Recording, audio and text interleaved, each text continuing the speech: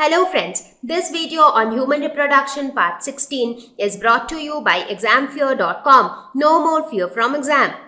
So now we are going to talk about fertilization, the most important phase or the most vital step of the process of sexual reproduction. So this is the step where we'll actually see the male gamete and the female gamete fusing with each other to form the zygote. So what is fertilization? Fusion of sperm and ovum. So by now we know that the sperm is formed, the ovum is formed. We also know what is the right time when a fusion can happen between a sperm and ovum. So in case of human beings, fertilization is internal because this fusion takes place inside the body, inside the female body.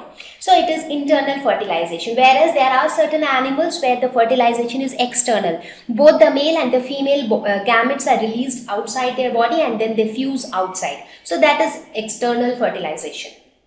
So here, where exactly it occurs inside the female body? It occurs in the ampulla region of the fallopian tube. So if you see the egg which gets released from here, it reaches the ampulla region. This is infundibulum and this wider portion is the ampulla region of the fallopian tube. So even the sperm enters through the vaginal opening and it finally travels to reach this place. So this is the place where both of them meet. Occurs only if ovum and sperm reaches ampulla at the same time. So both of them has to reach there at the same time. Not only that, both of them need to be alive. As I told, the ovum released from the ovary, after that it remains alive for around 24 hours. A couple of hours here and there, maybe more or less. So during that duration itself, the ovum needs to meet the sperm in the ampulla region. So only if they both meet at that particular time, the fusion is possible. Otherwise, there will be no fertilization at all. So now, one important thing to be noted here is the sperm is haploid and the ovum is also haploid. So that when both of them fuse together, they form something diploid. So this is how the egg is released and this is how the sperms come in and this is where the fertilization takes place. So now let us talk about the fertilization in more detail. So what happens? Now I have magnified this region in order to focus more on the ampulla part because that is where the process of fertilization takes place. So what happens? Ovum comes from the ovary to the fallopian tube by ovulation. So the release of ovum from ovary is ovulation. So once it is ovulated, it reaches the fallopian tube. So this is how it happens. You saw in the animation. Now what happens? The sperm entered through vagina and reaches the fallopian tube. So the vagina is here. So the sperm will enter through the vagina and then it will reach the fallopian tube. Here. That is where it has to reach. And then the sperm will enter the egg. Now what do we mean by fusion actually? What happens in fusion? Now what happens is that the sperm enters inside the egg and we say that the egg is fertilized and we say fusion has taken place. Fusion means what? It means mixing of two things. So when the sperm and the egg gets mixed together, that is called fusion. So the sperm will actually enter inside the egg. Now there are quite a few interesting things that you might be interested in knowing, that how the sperm can enter inside the egg. Now this is where you will actually understand the significance of learning the structure of the sperm and the ovum, because now you will see that how it can actually enter. So this is how the sperm will come and it will reach inside the ovum and we say that the egg is fertilized. So the fusion of the nucleus of sperm and ovum is actually fertilization. Now the sperm has a nucleus, you saw, right? A big nucleus in the head region. The ovum has a nucleus, right? The one which we call as the germinal vesicle. Both of them has got the genetic material in the nucleus. The nucleus of both sperm and ovum will fuse together and that is actually fertilization. So now the question is how the fusion occurs between sperm and ovum. How exactly the sperm enters inside the ovum and then fusion of the nuclei take place. So that is what we will focus on here. So let us see how exactly the fusion happens between the sperm and the ovum.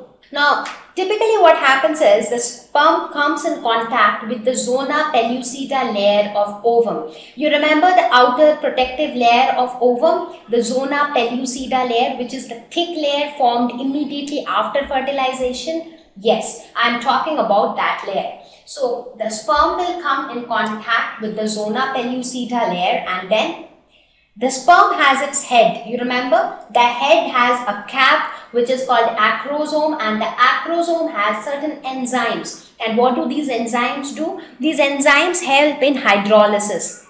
Okay, now when the sperm comes in contact with zona pellucida, actually which portion of the sperm comes in contact with it? The head, obviously. So the acrosome comes in contact with zona pellucida.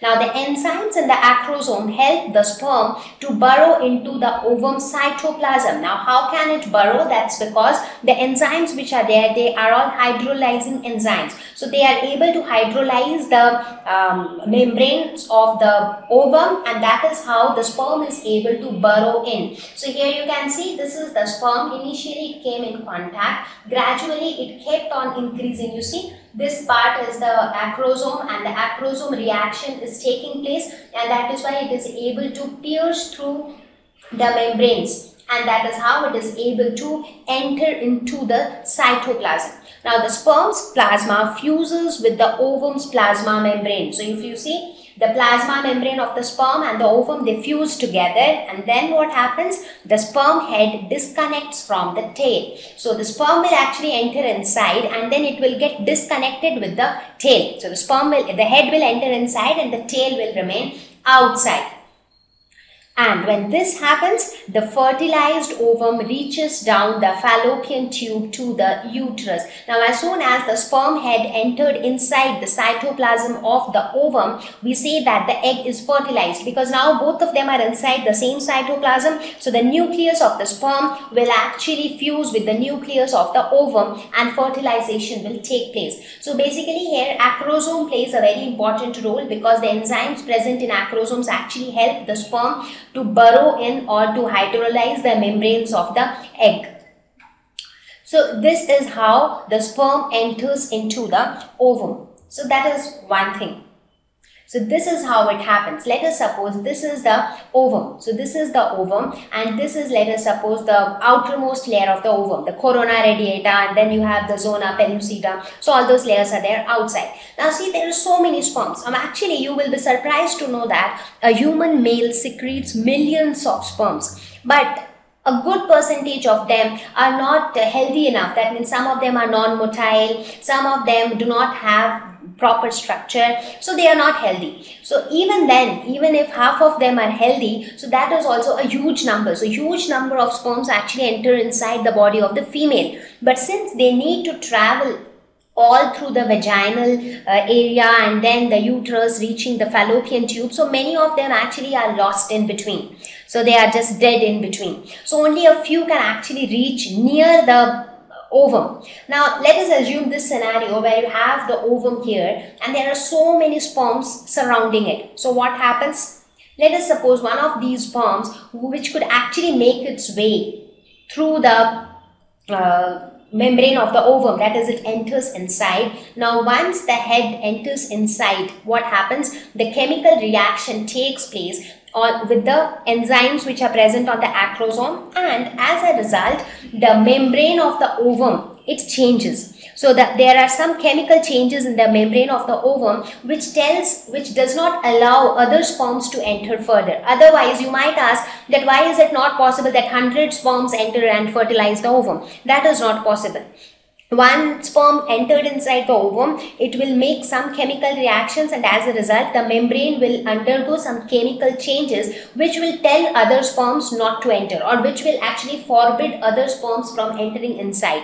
So once this sperm head has entered, what happens? The others lost their opportunity. Now they cannot enter. Now this head will actually enter inside the ovum. The fusion will take place and it gets disconnected with its tail. And then we say that fertilization has taken place.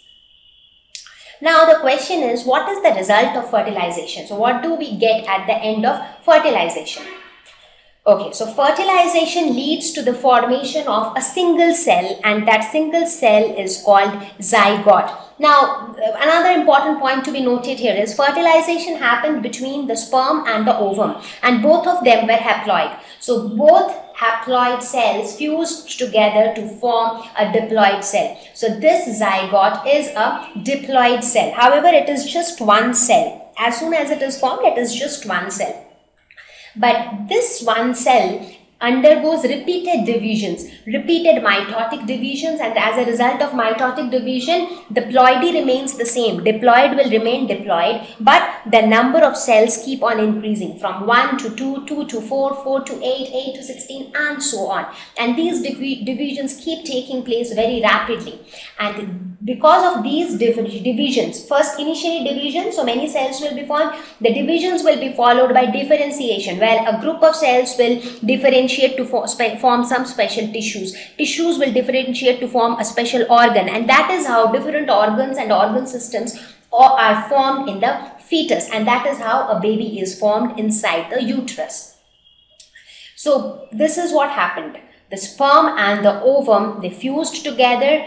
So a zygote was formed, and if you see, the zygote was formed here, right? And gradually this zygote keep on moving towards the uterus, but at the same time it keeps on undergoing divisions, because of which you see here it was single cell, then two cells, then more cells. So the cell division is happening simultaneously, and finally when it enters inside the uterus, it gets attached to the uterus, and this attachment to the uterus is known as implantation. So we will speak about implantation. We'll discuss it in more detail, implantation part. So here, so how much time do you think it takes for the embryo to reach from here till here?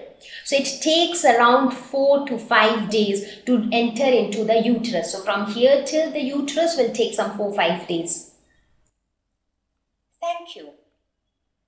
Please visit www.examfear.com to watch more videos, attempt free online test, get free study material, find tutors and mentors.